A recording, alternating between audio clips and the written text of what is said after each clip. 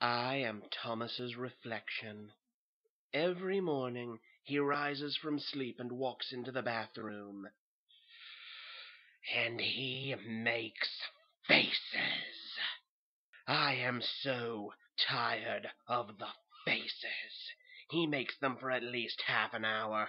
Mocking, ridiculous faces! I have no choice but to mimic his every action, although inside I am seething with anger. He does this every day. Well, he used to do it every day. You see, one morning Thomas awoke as usual, and he entered the bathroom. On this particular morning, against his will, he picked up a pair of scissors. On this particular morning, again against his will, he gripped those scissors tightly in his fist. And on this particular morning, entirely against his will, he plunged those scissors directly into his eye.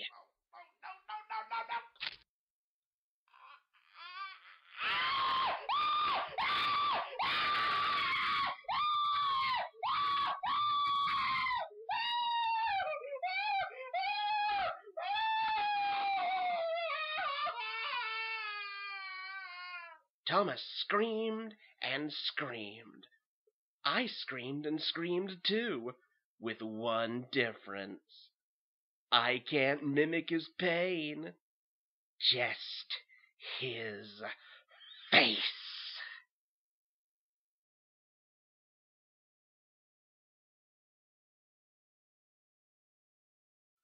Have you ever died in a dream and then woken up? Well, that just means that an alternate you in a different timeline has just died.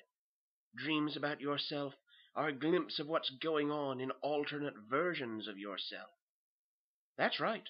All those inexplicable, horrible deaths that you've suffered in your dreams actually happened, just not to this version of you. Yet. So be careful, because remember, your awake self is also the dream of another version of a sleeping you.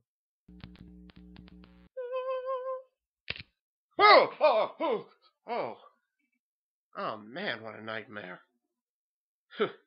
I tell you, I gotta stop reading these creepypastas so late at night. Hey, what the hell?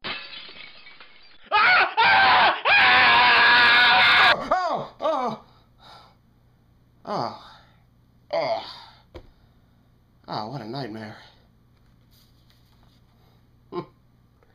I have got to stop drawing this stuff so late at night. I suppose if that creepypasta was still going on, this would be about the time when I suddenly suffer some horrible, inexplicable doom.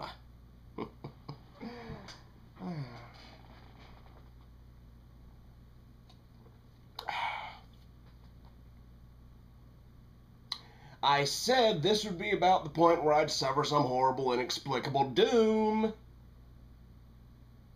See, they're just stories. There are no such things as monsters.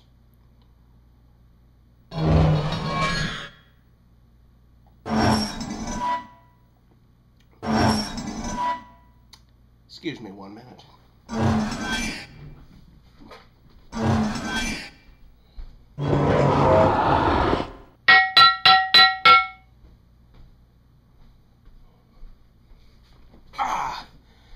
Sorry, the water heater was acting up. Anyway, they're just stories. Nothing like that ever happens in real life.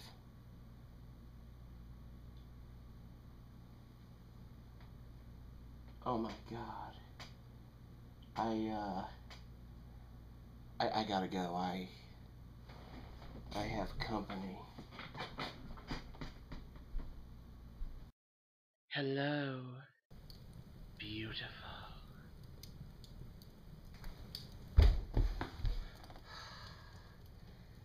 Do you love